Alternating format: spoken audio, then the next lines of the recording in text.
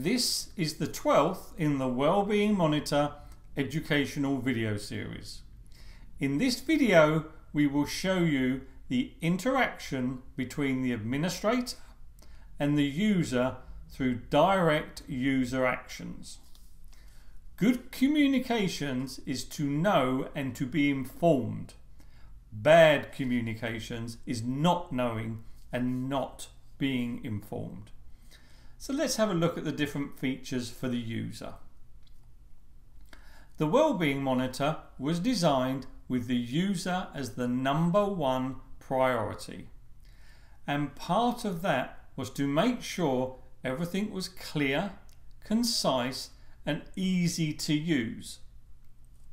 If a user can switch on a light switch with one finger, then they can use this solution.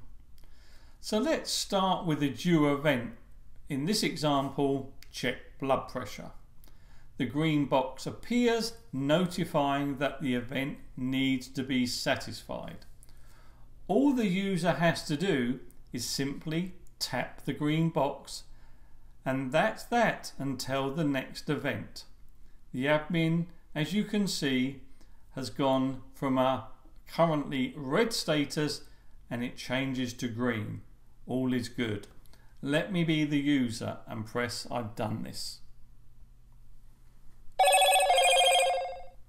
As you can see, immediately updates the administrator and the user screen. It's now counting down to the next event and the status has turned to green. So what other options does our loved one have when using the Wellbeing Monitor?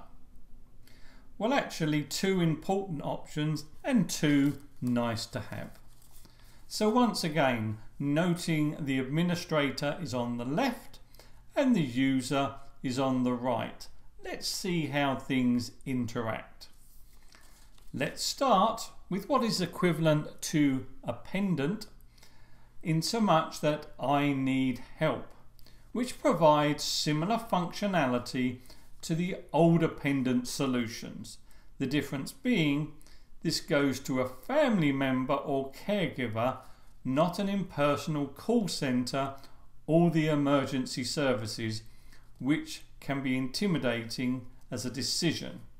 So let's press I need help and see what happens.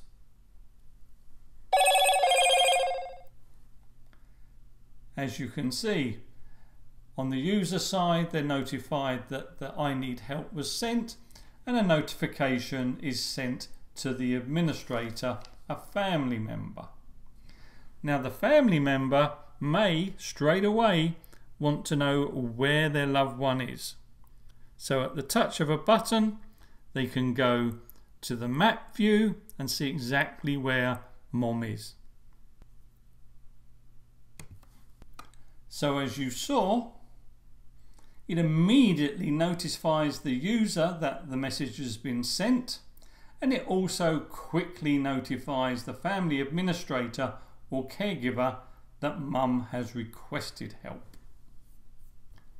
Next is one of the nice to have features, I am napping.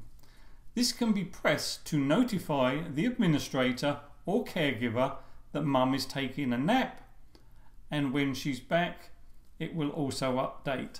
So no more waking up mum unnecessarily. Let me show you.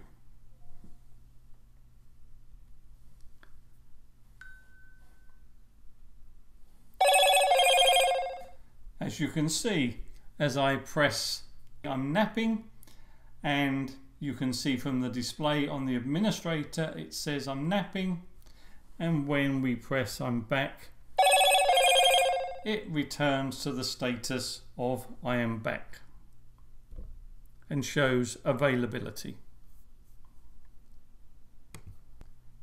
The second nice to have, and not forgetting the panic that can set in when you don't know where mum is and what she is doing. So for this we have I'm out. This can be pressed to notify the administrator or caregiver that has mum gone out, and when she is back it will notify you so. No more panicking about mum unnecessarily. So let's press out. As you can see, on the user side, it reminds them that they're out, and on the admin side, the status is updated to out. And when they return, they simply press I'm back, and once again the administrator is updated and the status returns to available. The only other feature on the user screen, last but not least, is the one tap I need to talk to. In this case, it's set I need to talk to Raymond Android. By tapping this option, the user is given the option to video conference via Skype now, or maybe a Google offering in the future, with the family administrator. It's very simple. No searching through contacts. With one tap, it just works. So of course, we would like everything to go smoothly all the time, but sometimes it does not. I can guarantee Mom on occasions will forget something like satisfying one of the events. Once you have established it and you just had a forgetful moment, as the administrator, you can override any of the events. You simply go to the event, tap on it and press override.